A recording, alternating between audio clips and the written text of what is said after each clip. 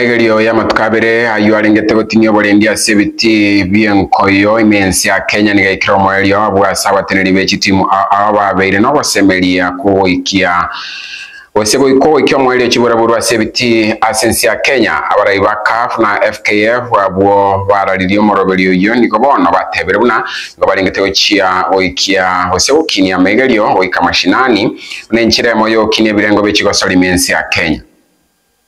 Kenyan football had taken a beating. Remember a few years ago there were no fans going to the stadium, and then suddenly Corona went away, fans started coming back to the stadium.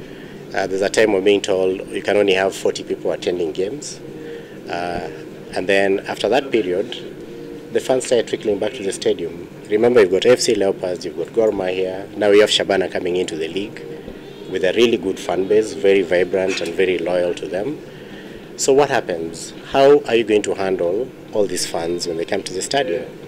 Now the importance of this workshop was to upgrade what we saw called stewards into a different level, and after today now they're being called safety and security officers, so we no longer call them stewards.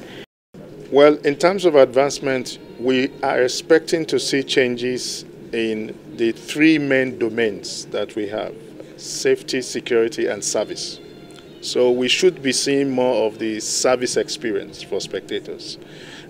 This we have to do with crowd control at the gates of entries, more clearly defined roles for various interagencies that plays one role or the other in the execution of match day operations.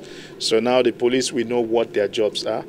The stewards, we know what their jobs are. The private security, we know what their jobs are. And of course, this also leads us to the next level, which is accountability.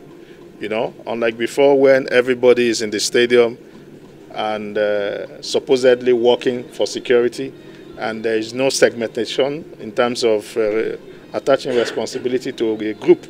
Now you have the opportunity to know that the police is supposed to be outside the gates, and they are to manage the last mile. If there's a problem there, we know who to hold. Private security is to manage the VIPs. If there's a problem there, we know who to hold. The stewards are to manage the stands as well as the competition area. If there's a problem, we know who to hold.